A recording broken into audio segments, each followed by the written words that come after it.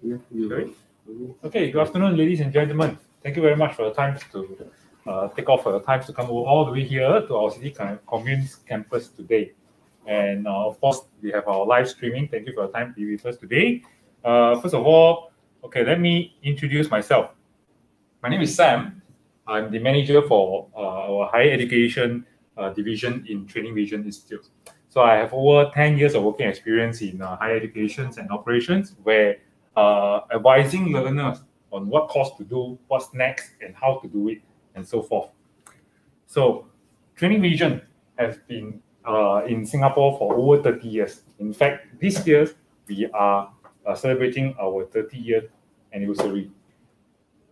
Training Vision is an approved training organization by SkillsFuture Singapore for WSQ courses, as we all know. And Training Vision is also an Asia Trust 4 years higher education institute by Committee of Private Education in Singapore. We have already trained over 100,000 learners for the past years, and yet we are still counting on right now.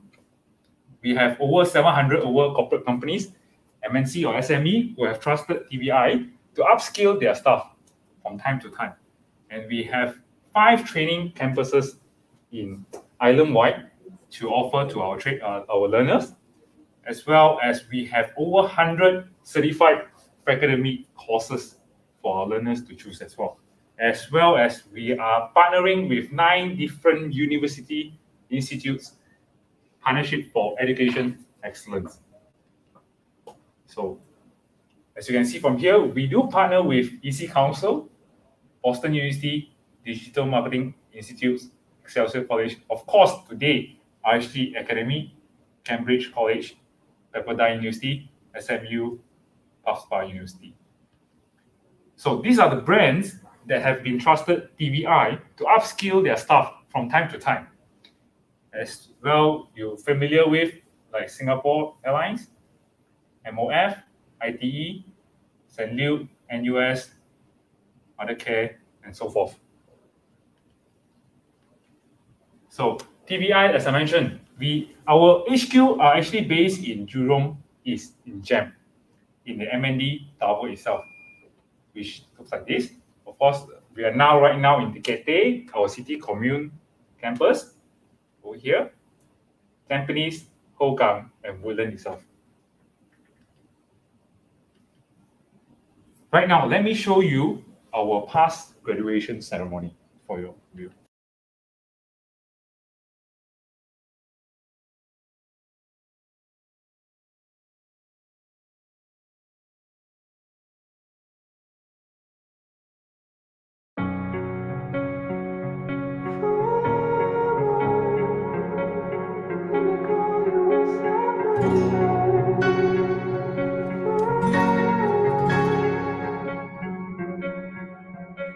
You turn toward me and look so weak. I've never seen you with such tired eyes. And everything we said we'd be, we just traded for a suit coat and a tie.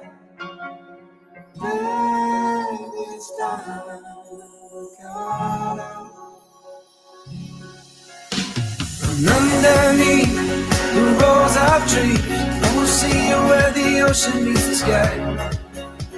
Under your toes, the fire grows. You are ready for a different kind of life. You're shining for the wind is cold. You must return to the wild. You're shining for the wind is cold. You must return to the wild, wild, wild, wild.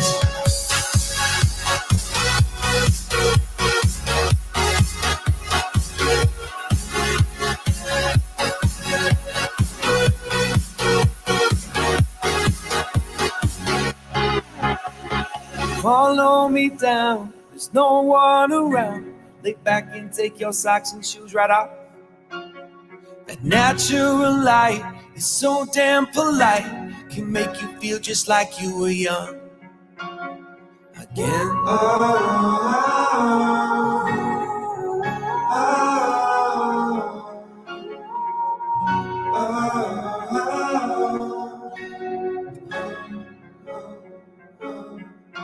Standing underneath the rows of trees, I can see where the ocean meets the sky. Under our clothes, the fire grows. We are ready for this life of running wild. We're running wild. Underneath the rows of trees, I will see where the ocean meets the sky. Under your toes, the fire grows. You are ready for a different kind of life.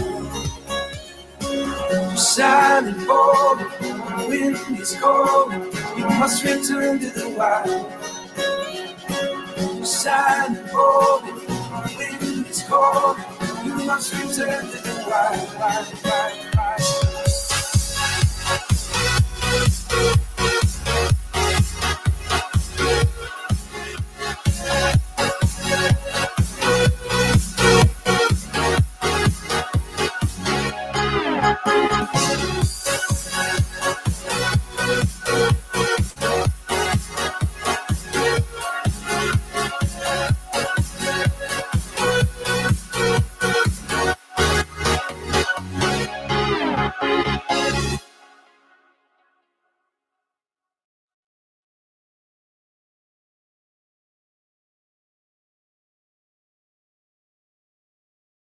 Without further ado, let me introduce Mr. Yang, who is a practitioner, a legal practitioner, who's going to talk about the company and partnerships today.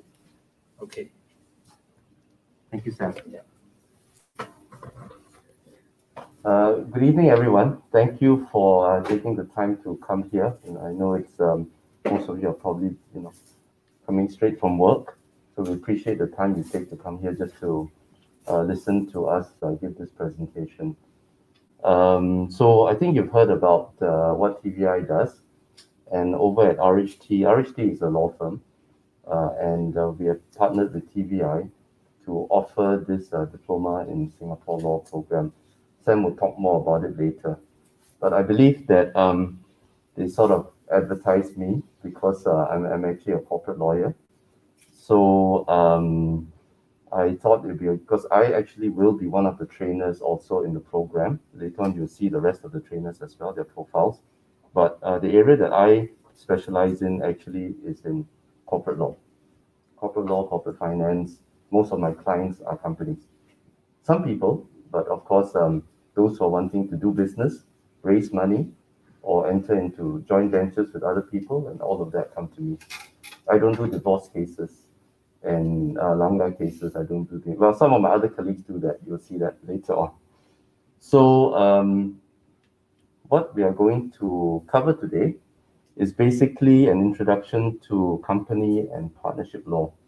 I'm not sure how many of you are familiar with this area. I mean, unless you're also, maybe some of you are professionals, like accountants or tax advisors, or people like that would actually already have some knowledge of this. But I think most people, when they encounter the law, usually it relates to, for example, real estate, those of you in the property field, or maybe when it comes to wills and estate planning, perhaps, So it's not an area that most people touch unless you're a business person. But I think some of you here are looking to become professional advisors.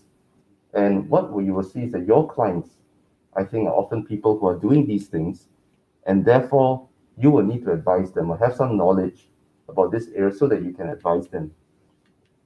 So, well, firstly, I think Singapore itself leverages on itself. I think EDB does a fantastic job all over the world to attract businesses to come here. And once businesses and MNCs set up here, they will need a whole ecosystem of professional advisors and corporate service providers. And I think that's where some of you may come in the future. So some knowledge of this area of law for them and for yourself will be very useful.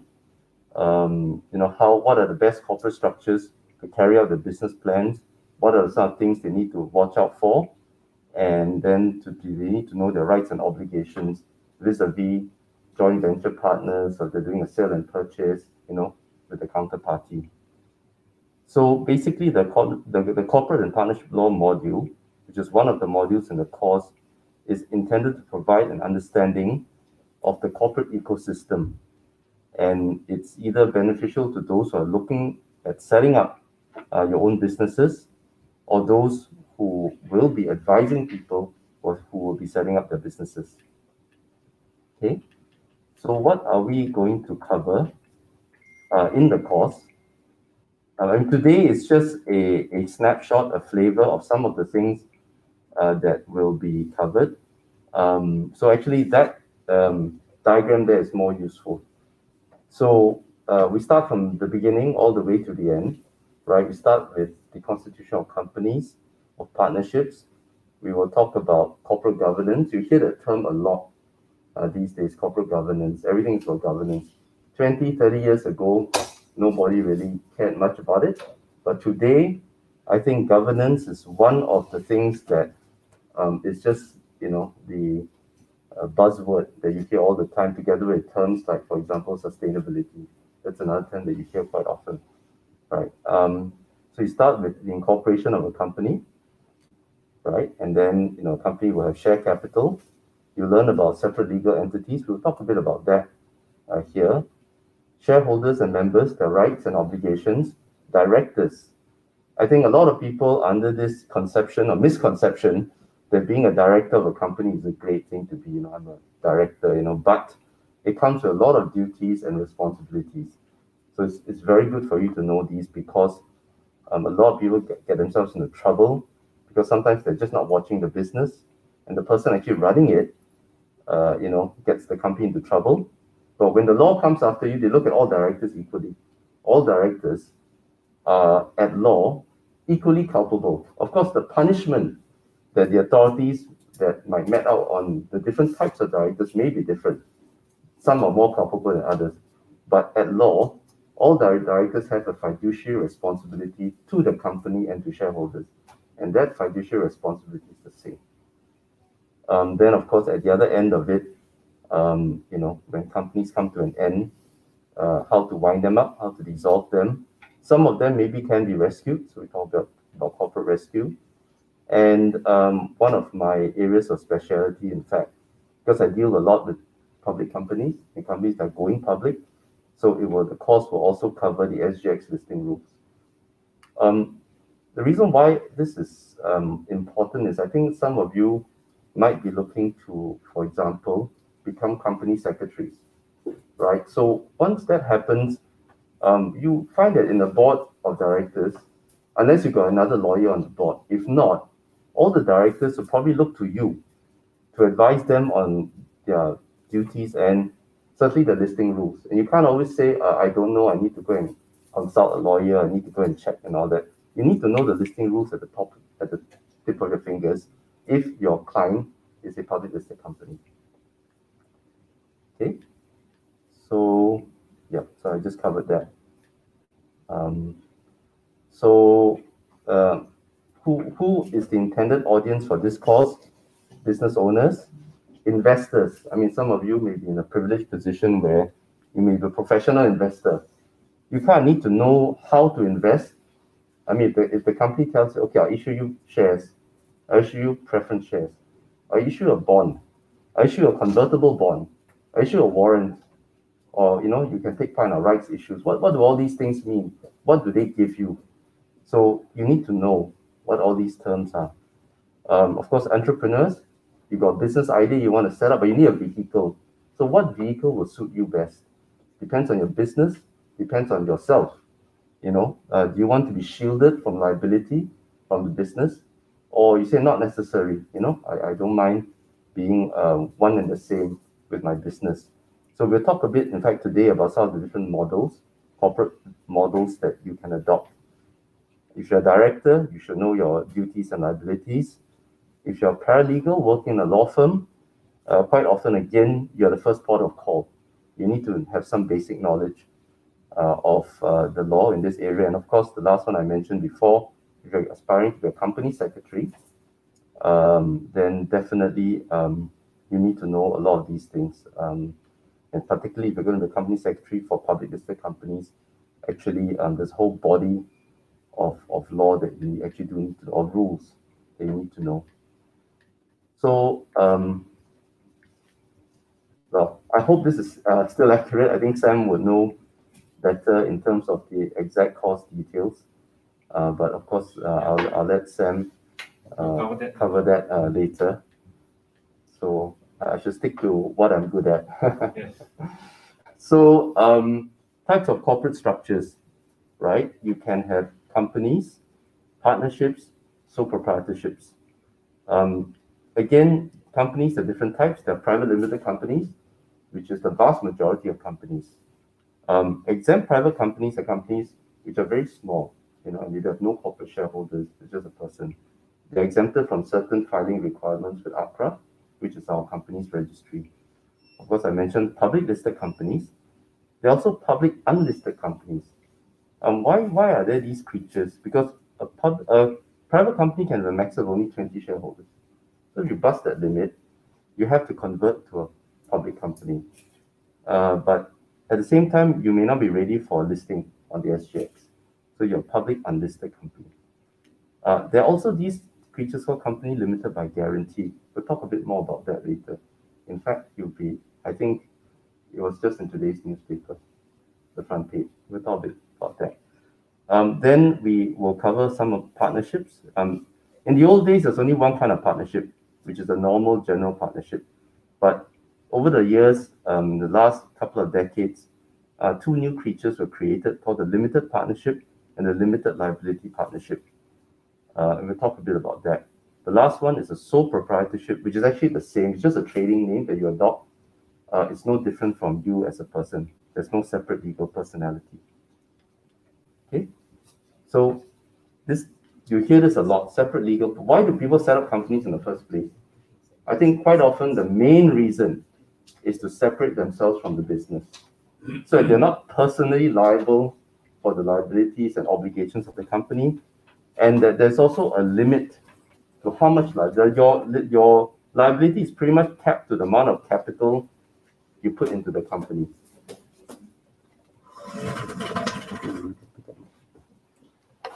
So this separate legal personality has its users because the company then becomes a legal person, just like a human being. We are called natural persons. A company is a legal person, So the company can sue and be sued and own property, can dispose of property, buy property, is separate from the shareholders of the company. So again, as I mentioned, there's a cap on the liability because it's pretty much capped to the amount of capital you put in. The most you can lose is that, unless you go and give a personal guarantee or something like that. If not, the creditors and all that, they cannot come up to you personally. So that's part of the beauty of having a company, right? And also lastly, it enjoys perpetual succession because it can survive the human being. So if you're going to pass the business down to your children or to successors, the company keeps going on. Of course, the shares in the company get transferred to people, but the company goes on forever, indefinitely, in theory, unless it is wound up or struck off. Okay? So the most common kind of company is one that's limited by shares, right? So a private company will tend to have a restriction on the right to transfer shares. Sometimes, in fact, often, you have what you call preemption rights. So you cannot freely transfer the shares.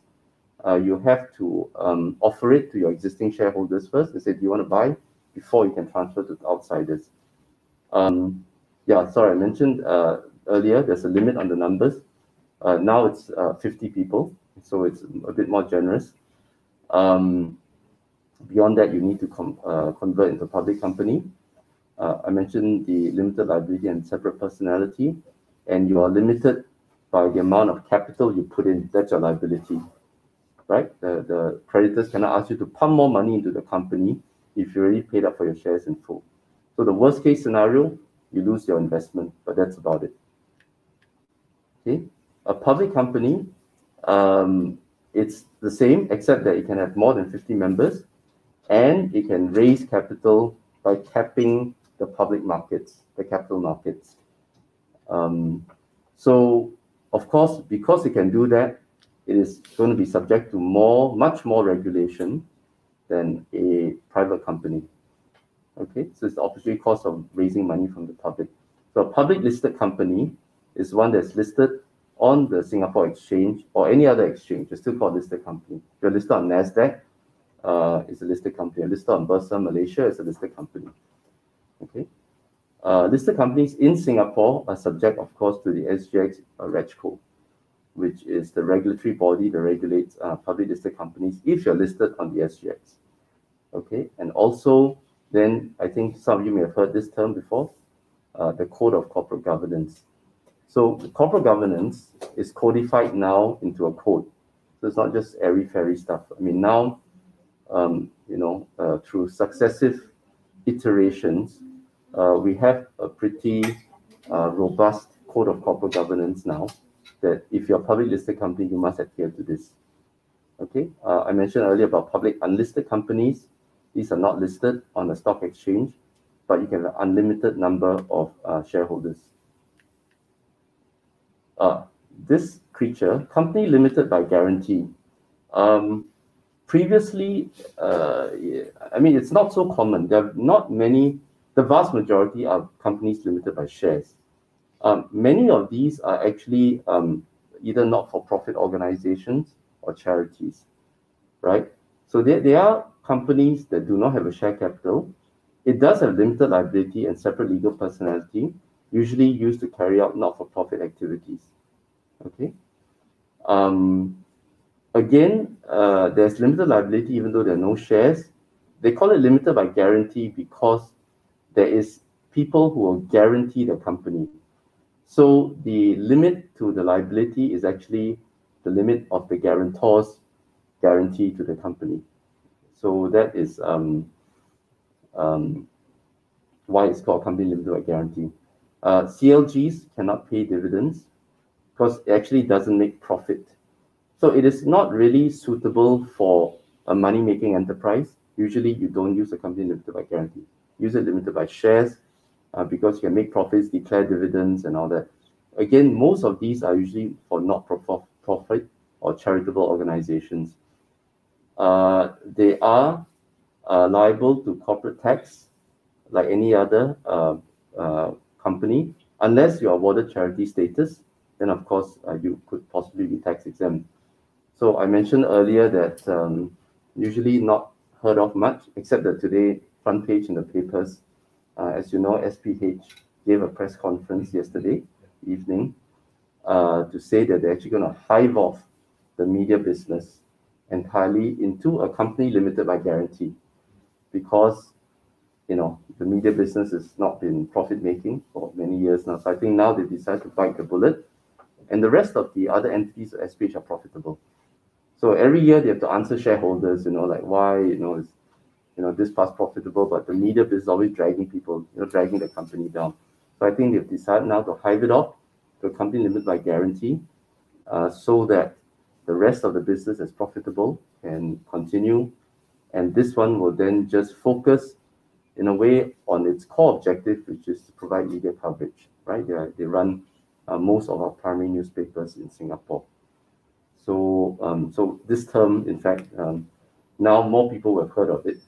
I won't be surprised if you'll start asking me, so what's this creature called, CLG? What does it do? So it's got to come up to the top of people's mind now. Also, I mentioned earlier about corporate governance. Basically, corporate governance, there's certain core principles here: transparency, accountability, integrity, fairness, sustainability, diversity, capability, and leadership. The Code of Corporate Governance, that will be a lecture in itself. And in fact, if you sign up for the course, there'll be a module that covers the entire Code of Corporate Governance. But obviously, we don't have the time to talk about more of that today. A company is, the constitutive document is called the Constitution. Used to be called the Memorandum and Articles of Association, the M&A of a company, but they changed it to a constitution some years back. In fact, by law, they changed it. So even if you don't amend your articles, M&A, it is still called constitution from now on, right? But we always advise our clients, you should align yourself with the changes to the Companies Act. So go and amend your articles. So, sometimes if you're a company secretary, just by this change alone, it generates a lot of work for you, in a good way, because all your companies will have to go and change their M&A into constitution. Of course, by now, many may have missed the boat because they have been done over the last few years. But there could still be some who, old companies who have just not bothered. They might suddenly wake up and say, I need to change my constitution, and give you some fee-paying work. Okay? So this basically governs the relationship between the members, the shareholders inter se, and with the company. And of course, directors, as I mentioned earlier, directors have a lot of duties. Some duties are imposed by the Companies Act. Okay, so like Section 156 of the Companies Act, Section 157 of the Companies Act. Some are encapsulated in what we call common law. Singapore being, we are a former British colony. We are part of the Commonwealth, so our system of law is called what we call common law, which is derived from the UK, obviously. So all your former British colonies, most of them would be common law countries, as opposed to countries that were, say, colonies of the continental European countries. All the continental European countries themselves, they are governed by what we call a civil law system. So the world is roughly divided into two systems of law, broadly. So countries like Singapore, countries, of course, the UK and the United States are all under the common law system. All your European countries and all their former colonies will be governed under the civil law system. So under common law, you have certain duties that you need to adhere to. And this is built up over the last 200-300 years, longer. So if you're a director, it's good that you know what your duties are and what your fiduciary obligations to your company are. So it's not just a position where you sit there and collect director's fees every quarter. You have rights and obligations. So these are some of the things that can happen to you if you breach your fiduciary duties, including if you made some ill-gotten profits, you got to cough it up. So I said there's this thing about limited liability, and all that is true. In fact, a director may not even be a shareholder. But for example, if he acted in a way that benefited himself at the expense of the company, if the company finds out, and they can take him to court, sue him, and recover all those gains that he made at the expense of the company. So directors come with a lot of responsibilities. Okay, so I think I've covered companies. Now I'll talk a little bit about partnerships. Okay. The classic partnership is just a general partnership. There's no separate legal entity. It is one with the partners. The partners collectively own the assets of a partnership, and each partner is individually liable for the debts and liabilities of the partnership. The partners usually will be between 2 and 20, and they can be either individuals, bodies, corporate, and others. Companies can also be partners. The partnership is constituted by a partnership agreement, usually. And then we have a statute called Partnership Act that governs it, but it is nowhere near as thick and comprehensive or prescriptive as the Companies Act. I mean, the Companies Act is about this thick, the Partnership Act is about this thick. So it's quite a free-for-all.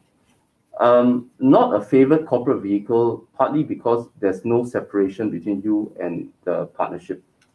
So sometimes it's suitable, but often it is not. Then in recent years, the law came in to create some other hybrid entities. The first of which was what you call limited partnership.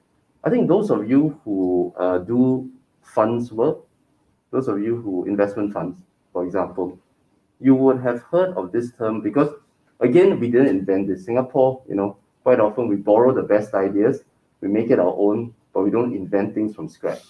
Not efficient. Why would we want to do that? So the limited partnership has been around in other jurisdictions for a long time. It only came to Singapore recently. But you would have heard this term, GPLP, General Partner, Limited Partner. Usually the GP are the people who set up the fund for investment. The limited partners are the investors who come in. So we wanted our own. So we also, under the Limited Partnerships Act, created this so that we are more friendly for fund formation here in Singapore. Later on, I'll go on to talk about something that makes us even more friendly. And I think with that, we really took the battle to some of these other favorite jurisdictions where funds are set up. But I'll leave that for the last. And limited liability partnership. Now, limited liability partnership, as the name suggests, has a separate legal entity from that of its partners and has perpetual succession. That's the big distinction. In fact, this turns it closer to a company. There's only one big difference, which I'll go on further down there. But it can own property, sue and be sued in its own name. You'll find there are a lot of professional services outfits, like law firms, like accounting firms. A lot of them actually like this model. They like it because it has some of the benefits of a partnership, but separate legal personality, so there's a limit to the liability. The big difference between a company and an LLP is actually on tax. A LLP is that the taxation is that of the partners. That means it's not of it's unlike a company. A company, you got corporate tax, right? And as shareholders, you don't get taxed.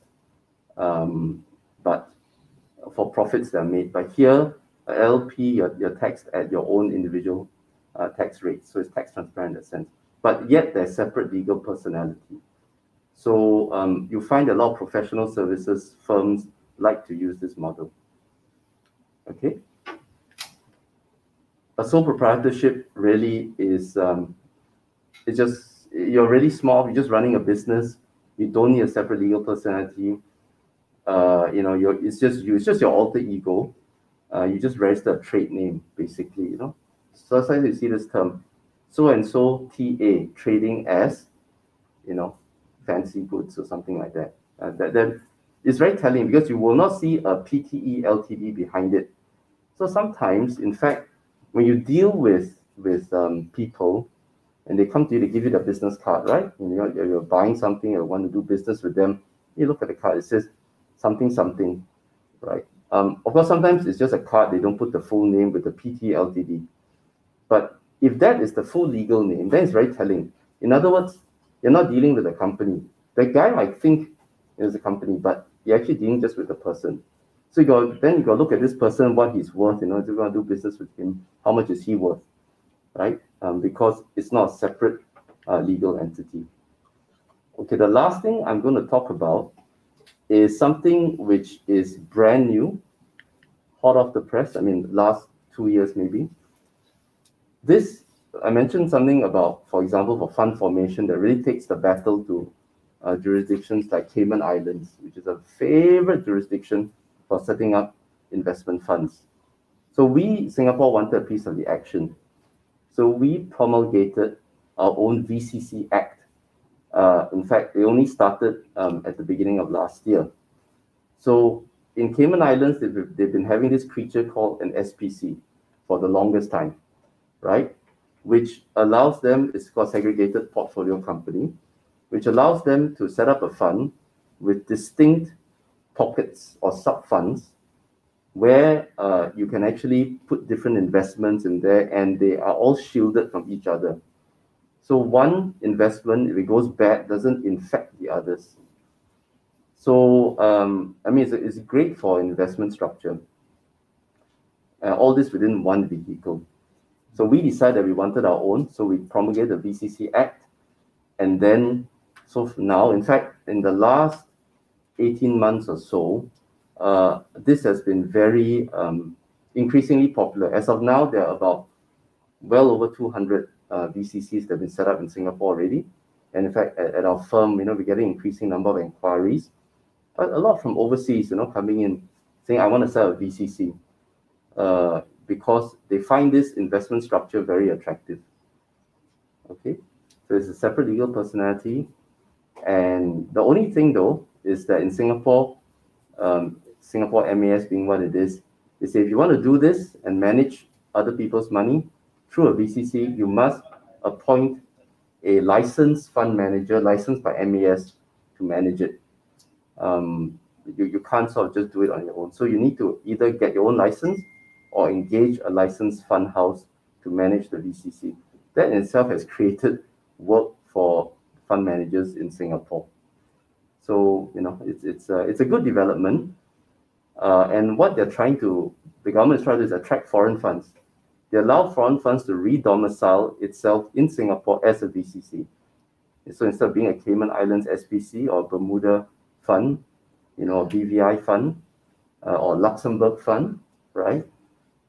They say, you know, come to Singapore, use a VCC structure, and so all the money comes here instead. So I think that's quite a lot of foresight on the part of the Singapore government.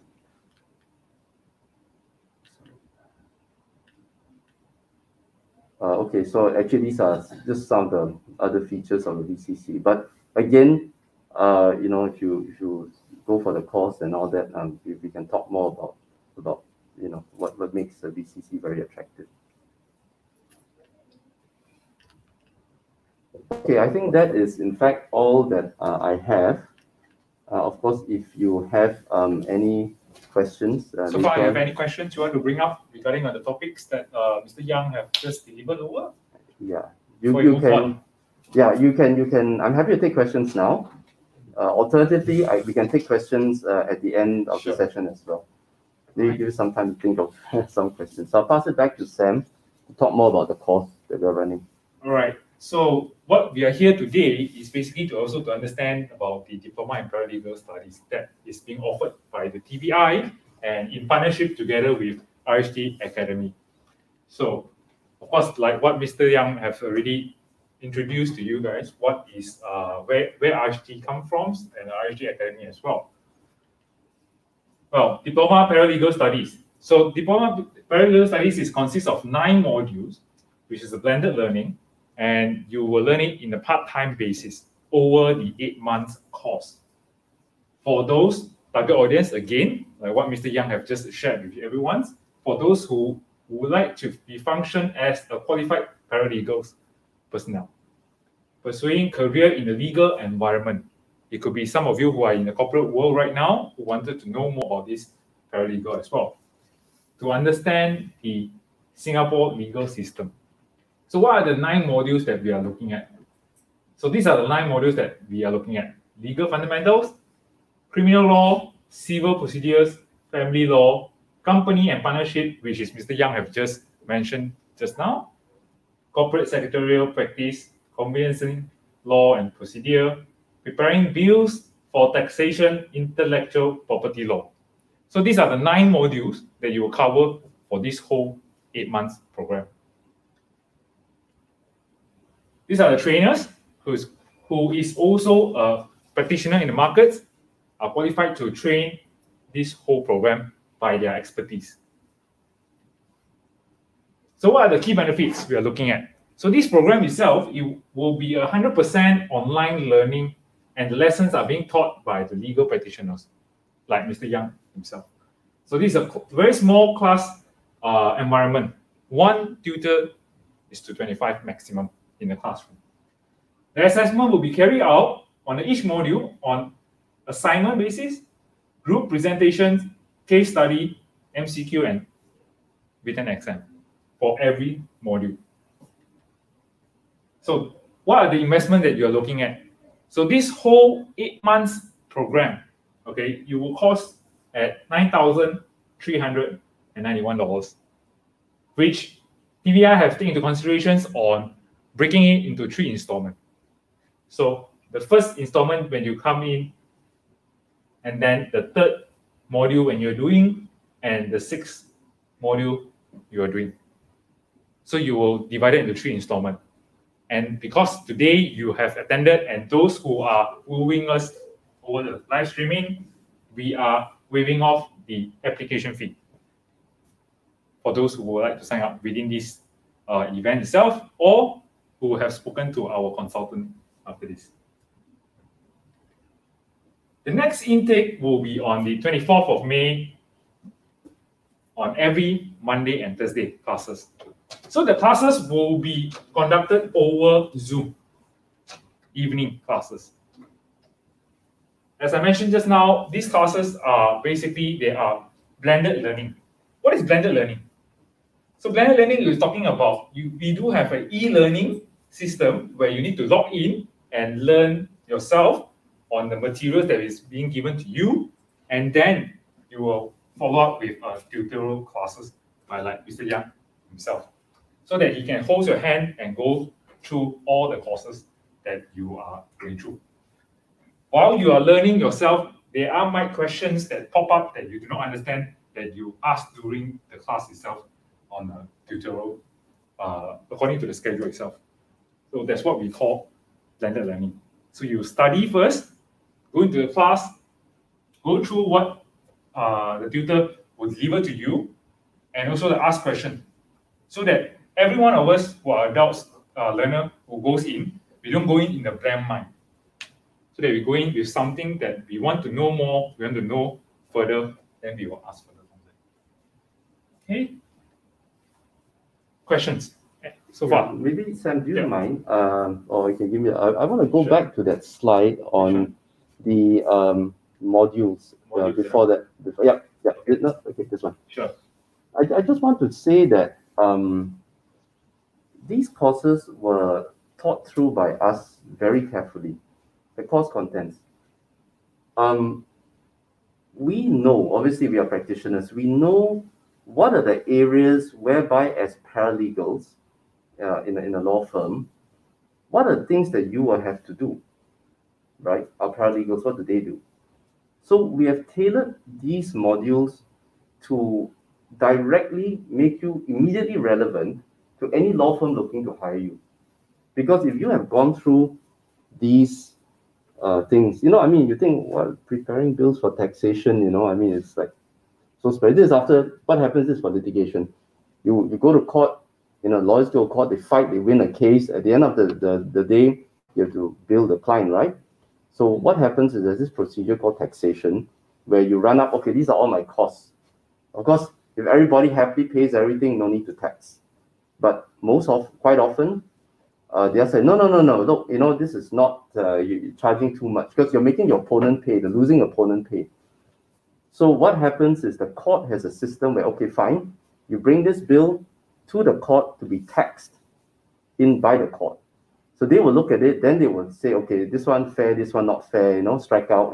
Then in the end, the court will make a ruling. All right, this is how much you can charge. Then nobody can say anything, right? The judge has ruled. So then you present that bill, the other side has to pay you. The losing side has to pay you. So something like this is immediately, if you've learned this and you go into you're supporting a litigation department, a dispute resolution department, a law firm. So yeah, I know how to do taxation. Immediately that puts you ahead of any other applicant who needs to learn on the job. They say, no, I know how to do already. It's okay. Let me help you. I do prepare all this for you. So the lawyers themselves have to do it. You do it for them. Pass it along. Okay, now you go to court. Argue why you're doing. But and those of you, for example, who want to be paralegals in intellectual property, IP. That's in this modern world. That's a very, very hot topic. So Rizvi is my partner, who is the head of the IP department, and the kind of work that paralegals do, exactly what is needed. IP is an area where you need a lot of paralegal support, because you don't always need the lawyers to do it. It's sort of like filing trademark applications, patent applications, all that. A lot of it can be run by paralegals. So again, you make yourself immediately relevant and useful to either an IP practice or division within a law firm, or there's some specialist IP firms out there who just focus on IP, says, yeah, I know all about this, plug and play. I come in, I can support you straight away. I think that puts you ahead of some others who cover a general kind of course and still a lot of OJT necessary. Here, Rizvi himself will teach you exactly what you need to know to support an IP team, right? So again, these are, and of course, company and partnership and corporate. In fact, Mr. Chu Kok Liang here, sitting here very quietly. Kok Liang is an extremely experienced company secretary and lawyer, of course, and prior to that, he was actually an accountant, so he has seen everything. And he used to run the corporate secretary of our firm, had a huge corporate secretary outfit with very strong clients in the public company space. We had a lot of public listed companies who were clients of our corporate secretary unit. And Mr. Chu here is actually the company secretary for a lot of public listed companies. So if sometimes you go to the annual report, you can see his name, Company Secretary Chu Kok Liang. That's him. So no better person than for him to teach you if you want to go into to become a company secretary or to become a chartered secretary, right? He will teach you what you need to know, so that maybe after that you go and take the exam to be a chartered secretary. You can ace it. So he comes with a lot of practical experience, particularly advising public listed companies, because they have a lot of needs and demands. So my point really here is that the courses are all very carefully thought through and tailored to make you immediately useful to your future employer. And for some of you who are more entrepreneurial, maybe after this you might want to set up your own outfit to provide some of these services. That's also possible. No one has done it yet, by the way. There's nobody that we are aware of that has set up a paralegal unit, or a company to support law firms. Maybe that's something some of you can think about. Become like, outhouse in the house, sort of supporting some of these law firms, at a monthly retainer rate. So I think these are intended to give you practical and useful knowledge when you're seeking employment, mainly when you're seeking employment with a law firm or wanting to become a practicing company secretary. So yeah, I just wanted to say that. Yeah, sure. Thanks. Any questions so far? Yeah. How does the cost benefit for some foreigners here? I mean, as a foreigner in Singapore, how does it benefit? Well, I think if you are intending to become a paralegal in a law firm or a company secretary, for example, yeah, why not? And okay, I don't ask what. Is there any is there a subject that prepare foreigner as well to open a business in Singapore? I mean, is it practitioner for foreigner? I think it's agnostic whether you're Singaporean. You don't, the courses do not require you to have any prior knowledge of anything. Not necessary. You don't have to have graduated from one of our local polytechnics or universities or anything at all. You don't even need to have gone through our local education system. It's not necessary. We teach you everything right from the beginning. First topic, legal fundamentals, run by Professor Tan Lei Hong. Okay, all of us here are practitioners except for Professor Tan. She is a professor in the university. So she will teach you the fundamentals that underpins what you need to know for the rest. So for that, we got academic to cover that first module. So you don't need to come with any prior knowledge. And I think you might, for example, have a niche role to play. Sometimes maybe interfacing with people from your home country.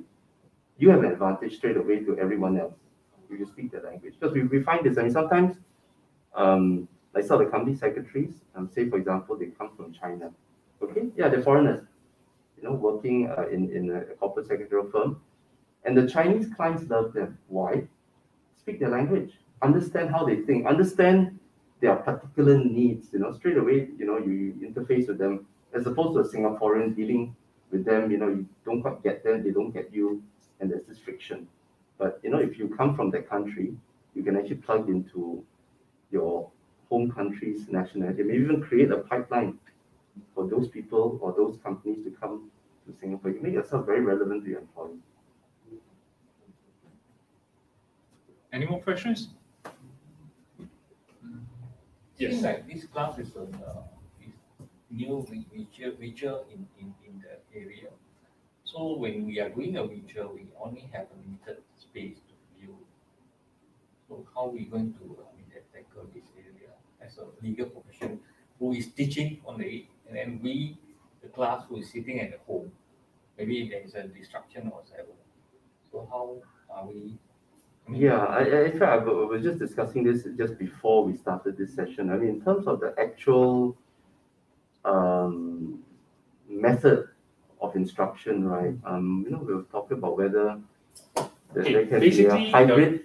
There might be or might not be a hybrid coming up, but nonetheless, the schedule will be given out. Every learner will, of course, will be following the schedule on, like what I mentioned just now, the course timing, right?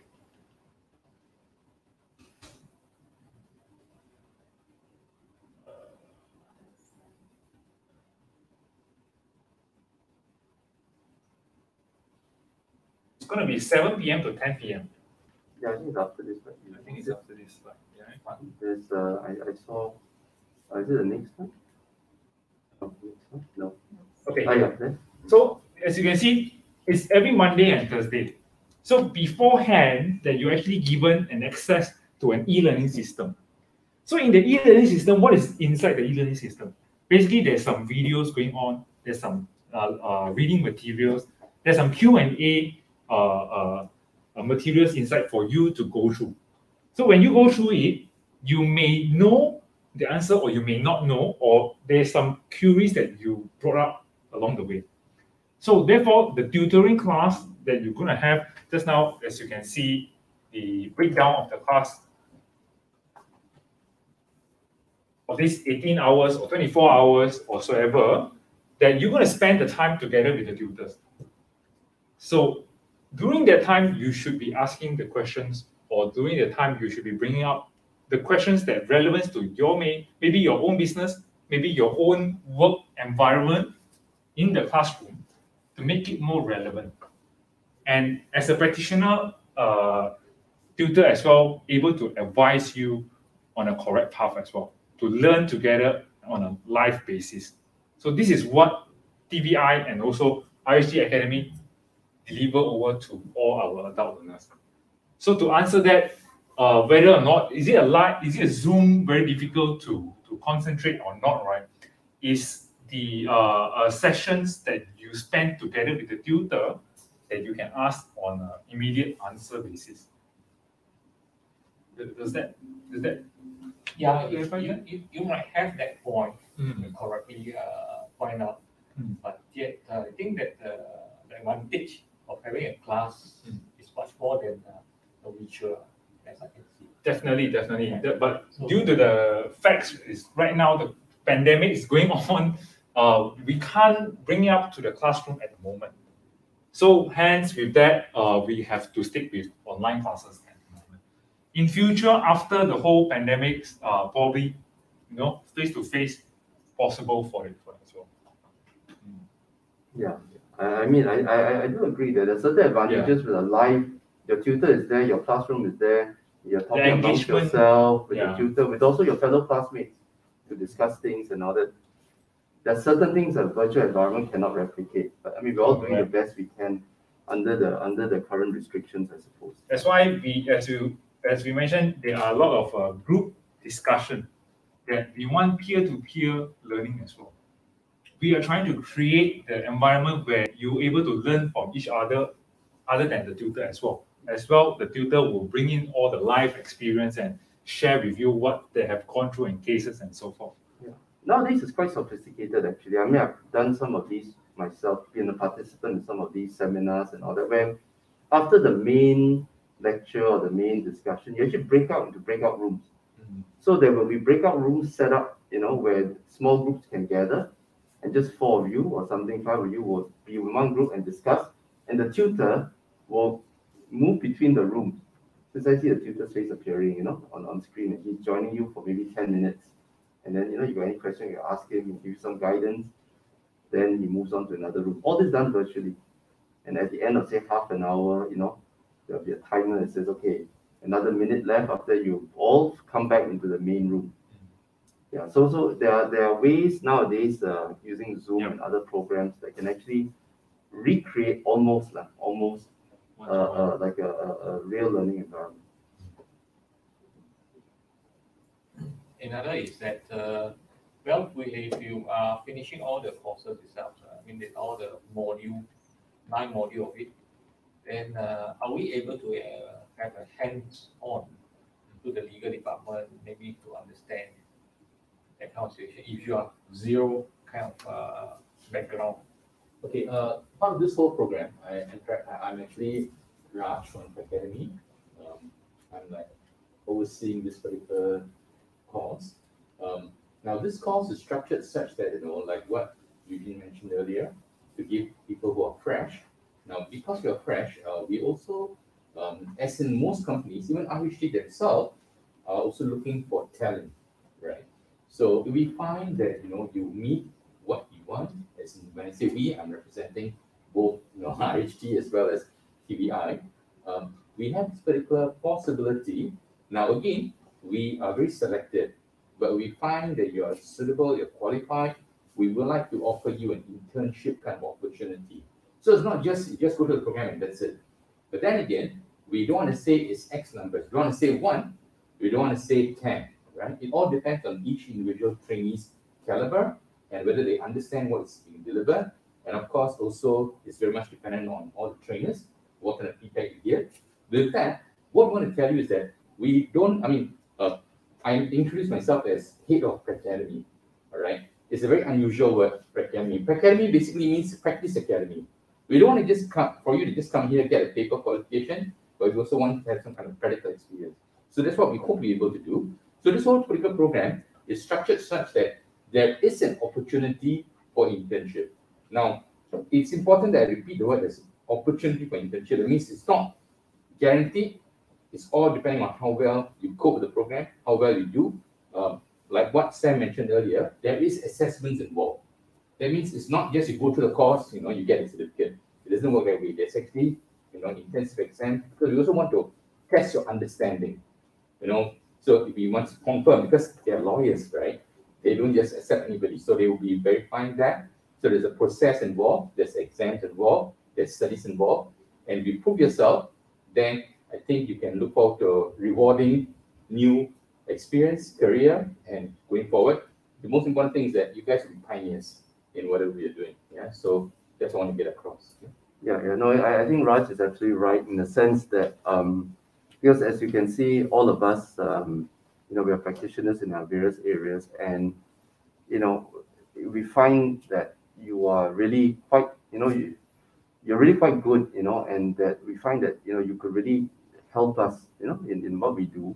Then yes, of course, we would certainly open up an internship position where you get to sit amongst and work with the lawyers in that particular area, and hone your skills to get practical experience. So that is, in a way, we're also looking out for talent. It's also in a way an opportunity for us to sort of tap the talent of people who come for the course. And as with any company, the challenge is not just finding people; it's finding the right people. They can be immediately value adding to the organization. So yeah, certainly, as Raj said, we also keep an eye out for talent. Yeah. All right. Any further more questions? I just have a question with what you delivered earlier. You mentioned about common law. Common law applies to Commonwealth countries. Yeah, pretty much. So where does Hong Kong fit in? Yeah. Does common law still apply today or no more because China and whatnot? No, that is a big distinction. Hong Kong is the only common law jurisdiction in the entire Greater China area. Okay, because Macau was a Portuguese colony. So Portugal, being a civil law country, continental Europe, different. Taiwan, different also. Right. For those who think Taiwan should be part of China, not a different topic. But they also follow civil law. But Hong Kong is, because of British colony for 150 years, very, very deeply rooted in the common law tradition. Okay. Of course, China has introduced certain legislation as it's entitled to, but that's no different from their own legislature introducing legislation, but it doesn't change the fundamental system legal system, which is common law, judge-made rules. That's why judges in common law jurisdictions actually are quite influential, because they actually make law, which is why it's called common law. That's how the term came out, because it's not just the civil law system, is where everything is in the civil code, and it's all about interpreting the civil code of each of the countries. But the common law system, the law is dynamic, it's live, because every case, every unique case that comes before a judge, because a judge of a certain seniority, he rules on it, that becomes part of the body of law. So it's a precedent. Yes, precedence. That's why in a common law jurisdiction, law is built on precedence. That concept is not present in the civil law system. So that's the difference, the main distinction. So Hong Kong is still, in case anyone has any doubt, still a common law jurisdiction, at least for the foreseeable future. After 2047, I cannot say. As of now, very much so, very much so. Thank you. Yeah. It still has a very highly respected judiciary. Not to worry, if you still have any other questions after these sessions, we are still around. Mr. Young is still around, gonna hang around here. Yeah. You can approach any one of us, or Mr. Chu himself, or even Raj himself. You can approach us and to further understand or ask more questions on what you want to get to know. At the same time, right now, do me a favor, do scan over this barcode. Give us some feedback on what do you think about this event or this talk of what Mr. Young have just delivered on the corporate company and also partnership, so that we can deliver better the next time round.